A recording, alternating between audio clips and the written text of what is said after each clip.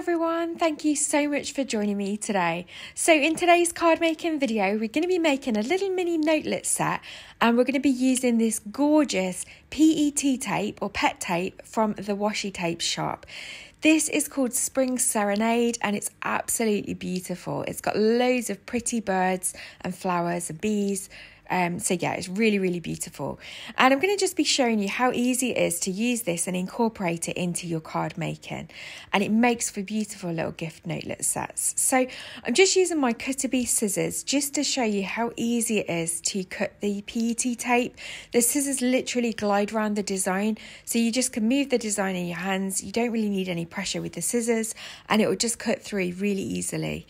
You can use a craft knife or a ceramic knife if you prefer. But I just find it really easy to use my Cutterbee scissors to just get into all of those little corners and to give a really smooth finish to the cutting line. So I'm just holding it up against some white cardstock here so you can see the design, and I've already gone ahead and cut my card panels down to size. These are 3.5 inches squared, and I'm going to use a similar technique on all of these cards. So I've got some leftover ink on my blend-in brush. I've inked just that bottom right corner, and then I'm going to add a little bit of stencil detail. This is the Create Happiness stencil from Stamperia, just to add a little bit of extra interest into that ink blending. I've already gone ahead off camera and fussy cut lots of the images out from that pet tape. So I'm just going to pick out that bird and the flower that goes along with it. And then I'm just going to show you how easy it is to remove the backing tape. Turn the design away from you and then just peel off the coloured part from the release tape. It's as simple as that. If you try and do it from the front with the design facing you, it is a little bit more tricky. If not near impossible. So I just find it easier to turn the design away from me, and then it's a lot easier to get that release tape off. You can just curve any overhanging bits around the back of the card, or you can trim them off with your scissors. I'm just going to use this stamp set, all the hellos from Concord and 9th, and I'm just going to use that small font hello with one of the little hearts with some VersaFine Clair Nocturne black ink, and then I'm just going to stamp that down onto the card panel. I'm then going to attach it to a matte layer of navy blue cardstock. I'm just using some Collall Glue in that glue bottle, and then that just gives it a really nice border just to frame the design. And then again, I'm going to stick it down to a 4x4 inch card blank. So these are really cute mini little notelets, and I just think they look really nice. It's a really nice way of using the sticker tape or the pet tape to just add some extra interest, a nice focal image, and no need for colouring, and it makes for really quick card making. So I'm going to repeat the process now using different colours, different images, different parts of the stencils. So I have sped this up a little bit. Just so that you can see the process and just how the different designs look different. So you do have slight variations in the designs, but yeah, it's just a great way of using this tape and incorporating it into your card making.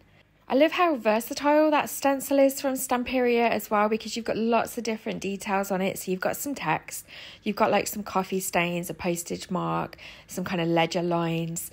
And so by using different parts of the stencil, you get slightly different effects on the backgrounds.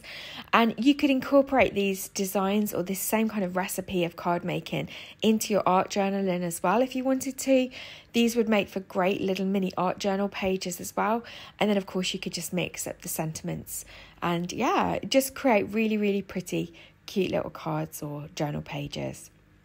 So for the third one, I'm going to use the Twisted Citron Distress Oxide. And again, I'm just coming in with my blending brush from that bottom right hand corner, adding some water splatters and then a little bit of stenciling. Now you'll see here, I wasn't overly careful when I removed the backing tape, and so I tore the sticker. But that's not a problem because you can easily just line it back up again and stick it down and no one will notice. I do just zoom in a second just to show you that, so that even though I have made a bit of a mess of peeling it off, you actually can't tell on the finished design. So that is just something to bear in mind with the pet tape. It does tear easily when you're removing it from the backing tape, but as you can see, you can't really tell, to be honest. So yeah, I'm just going to stamp that sentiment, attach it to its matte layer, and then attach it to that 4-inch squared card blank that I've got in my stash. I really love making mini cards. I think they make great gifts, and they're a really nice way of just creating a little set that's very similar that you can just pop in as a little gift for somebody. And it's a nice way of just crafting. Perhaps when you're not feeling overly inspired, you can just create really simple designs without much effort or thought. and it's a way of just getting you in your craft room without feeling like you've got to create a really big, complicated project. So that's when I really like to kind of create these little mini notelets. It's just a way of being creative without the pressure. So again, I'm just doing the same here, just going to attach it to its matte layer and then it's card blank. And you have to let me know in the comments below, do you like making mini notelet sets? Is it something you've tried before? Have you tried the pet tape yet? You could do the same process with your stamps, of course, or washi tape or stickers, whatever you've already got in your craft supplies. I'm sure you could replicate this kind of similar quick and easy process of making little mini notelet sets. I did debate as well about stepping these up a little bit by adding some gems or some splatters, but I really quite liked the clean and simple look that they were. So, but you could definitely adapt this to whatever kind of crafting style you prefer or like to do. The only thing I held off using was texture paste, and I would hold off using that because the pet tape's a sticker. You wanted to get a smooth surface to stick onto, and I think texture paste would cause you to lose the kind of definition of the image. So yeah, but here's our little mini set that we've made today. So I've got 4 or 5 little mini notelets that we've made. They all look slightly different and I love how they all look together. And then just to kind of finish this off as a gift set, I do just create a little tag. So I've used this tag from Funky Fossil Designs. I've die cut it twice, once with navy, once with white. I've glued the white to the navy slightly off center.